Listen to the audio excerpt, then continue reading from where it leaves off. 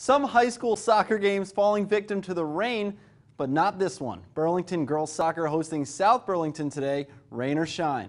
The BHS squad 6-2 this season, facing off against a 5-3 South Burlington team. We're scoreless in the first. An SBHS corner and Cora Kakalik puts her head on it, but the Wolves' chance is spoiled by a foot of a Burlington defender, so he remains scoreless. Still in the first, Kakalik races down the sideline, gets around the Burlington defender, and sends a